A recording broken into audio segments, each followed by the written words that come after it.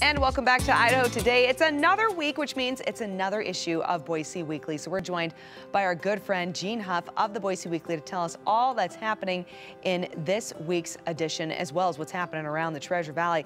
Jeanne, I mentioned earlier that the Boise Weekly is a quintessential guide to fun around town, which includes summer movies at the Egyptian Theater, which is, I think, a tradition for some of us, right?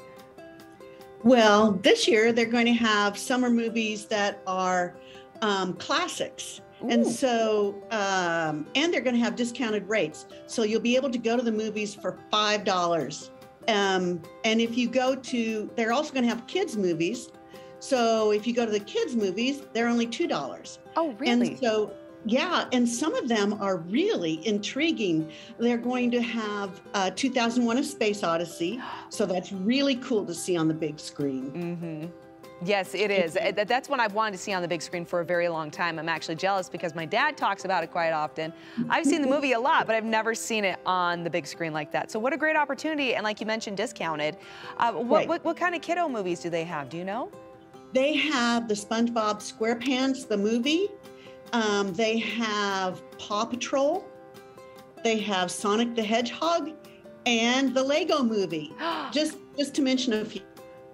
Okay, so the Lego movie is actually a kid's movie, but it's one of my absolute favorites, though, as an adult, I have to say. Oh, Jeanne, do we still have you?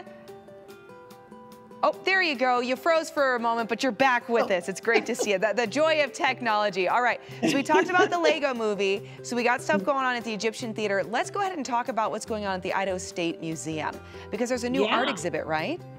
Yes, it's an Art Deco exhibit. And so you might know that we have some great examples of Art Deco in our architecture. For example, the Egyptian is a great example of Art Deco architecture.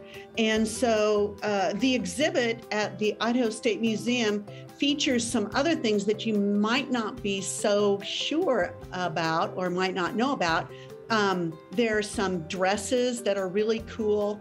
And also, did you know that the Electrolux vacuum cleaner was created on the lines of Art Deco? No, I had no idea. I didn't know it was actually a stylish piece, but my goodness. I know.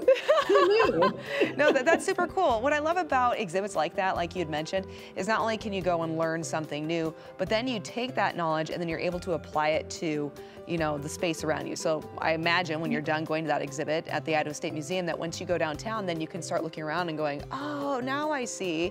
And you see how it's been applied to our community. Yeah, that's awesome. Exactly. All right, well, speaking of our community, a huge staple is obviously Tree Fort, but now there's a little encore coming. Tell us about that.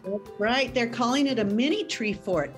And just kind of like last fall when we kind of had a catch-up Tree Fort, as you might recall, before the actual reinvigorated Tree Fort in the spring. So this year they're going to have a mini Tree Fort. It's going to be, the main stage is going to be at the VAC in Garden City, the Visual Arts Collective. They're going to have about 10 different venues in the area, about 50 different bands, and it's going to be really cool. It's going to be like a mini Tree Fort to keep us going. That's fantastic. I love that. That's super exciting to hear. All right. So this is just a couple of examples of all the great things that you cover in the Boise Weekly. There's so much to go over. I mean, we honestly could have an entire show, Jeanne, just talking about what's in the Boise Weekly. But people need to go grab their copies so they can start making their plans now. So where do they find their Boise Weekly? You can get the Boise Weekly at Albertsons, at Jackson's, at your favorite restaurants or coffee shops. It's always at the Flicks. Wonderful. Jeanne, thank you so much. Always good to see you and looking forward to chatting with you soon again.